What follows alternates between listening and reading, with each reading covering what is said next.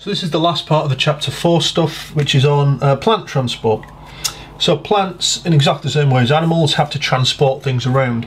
There's not so much to transport really, not as many things certainly as there are in animals, but water would be one. Dissolved food, okay, that's mainly going to be sugars, but dissolved food is another. And dissolved, now this is a useful word, so you can have either one, minerals or ions. Either one of those is minerals or ions is a useful term. Try and avoid the term nutrients. It's a bit too vague really. It's not, yeah, I'd just try and avoid it when you're answering things. There are two types of tissues, or if you like, just tubes really, that transport the things around the plant. Xylem tissue, long tubes which transport the water and dissolved minerals, and phloem tissue. It's easy to remember because phloem is begins with the same sound, the F sound, phloem, and food. And these, if you like, you know, when you look at a leaf and you can see the kind of veins in it, these veins, they're actually called vascular bundles, but if we zoomed into one of them, you know, when we looked along its length, you'd be able to see the xylem and the phloem tubes in there. Xylem tends to be, let's get the colours right, xylem tends to be much bigger tubes like that, and the phloem tends to be much smaller, thinner tubes, if you can see that. So that's the kind of pattern you'd get with them. You also, if you looked in the stem of a plant, you know, if you cut through the actual stem, you tend to get pattern where the xylem, get the colours right again, you kind of see it in patches, and it's closer to the centre. The xylem bit is close to the centre and the phloem kind of sits on the outside. So it's that kind of pattern. But notice it looks like little carrots, doesn't it? The xylem bit is the bit that's on the inside, the phloem is around the outside of it.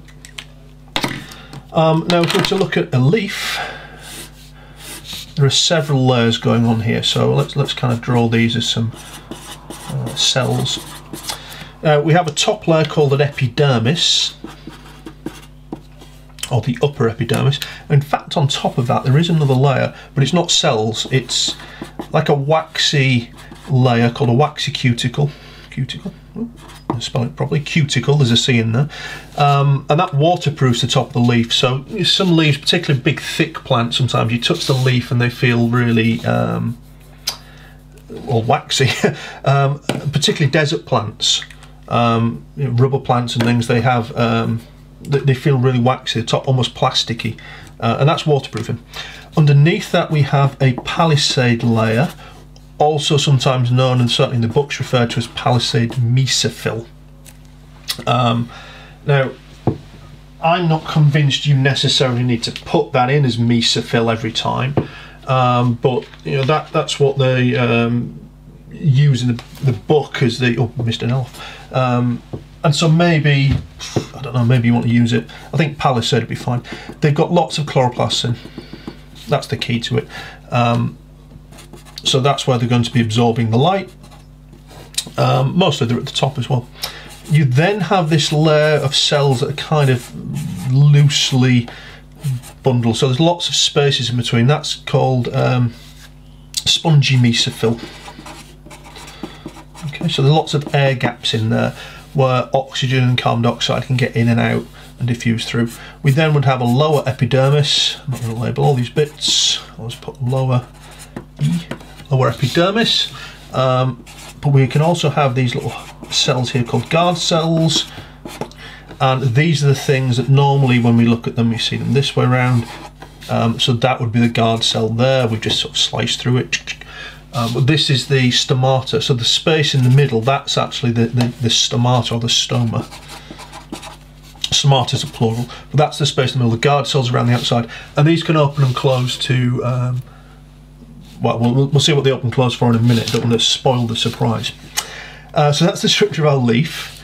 Now, the bit that's probably a bit harder to get your head around, although it's straightforward, is this idea of transpiration. Well, transpiration refers to water being lost from leaves. Why would water be lost? Well, it leaks out with these stomata basically. Some of it also evaporates. Okay, it just gets hot, the leaf, and you know, some water gets through. Not loads, because the cuticle stops a lot of it, but some does. But most of it, or if it's going to escape from the leaf, will escape with the stomata, and it leaves by evaporation. So it evaporates, that's a useful term, even though I've spelt it, not written it very well. Evaporation, that's how it usually gets out. Now you can measure this using a bit of kit called the potometer. I love asking questions about potometers at A level, but this is basically a tube. I'll simplify it, and you stick a plant in the top, whatever, with some leaves on, and the tube is full of water and you have a bubble in it. And as the leaf loses water, it sucks more water up and that little bubble moves along. Okay, and you can work out how quickly the bubble is moving as to how quickly the plant is losing water or through transpiration. Now there's one little detail on this, and it's sort of really high level, I guess, but it's to say that it's a popular question at A level. This piece of equipment doesn't measure exactly how much water has been lost from the plant. It measures how much water is being taken up by the plant, or plant uptake, because some of the water that goes into the plant gets used inside the plant and not lost, but it's still being sucked up, so that bubble will still move. It's a really small amount, but they could ask you on it. Much more common is the idea that what conditions will increase transpiration rate, and that's quite straightforward. If it's windy, if it's hot, and if it's dry, and if it's light. Now I'll just go through each of those together. Why if it's windy? Well, it kind of blows the water away very quickly from these stomata. And by the way, certainly the top three are just the conditions that you'd want to dry your washing. So it's easy to remember. Hang your washing out, what do you want? I want it to be windy and hot, or warm and dry. Anyway, the wind will tend to blow water away from the stomata and it allows more to get out. If it's hot, you increase the rate of evaporation. Water is just going to evaporate more quickly when it's hotter. Dry, that's a bit difficult to get your head around. This is something to do with humidity. You know, when it's a really hot summer day and it feels really sticky and, you know, difficult to cool down, that's because there's a lot of water in the air, so we'd say that's humid. Dry is the opposite, so there's not as much water in the air. The reason that increases transpiration is that it's to do with the concentration gradient again. If there's lots of water on the outside, it's not as big a concentration gradient for water to escape. The last one is probably the key one. Light itself doesn't affect water, you know, in the leaf, but when it's light, the plant will have its stomata open because it's light, it's going to photosynthesize, it's got to have these open to let in carbon dioxide and oxygen.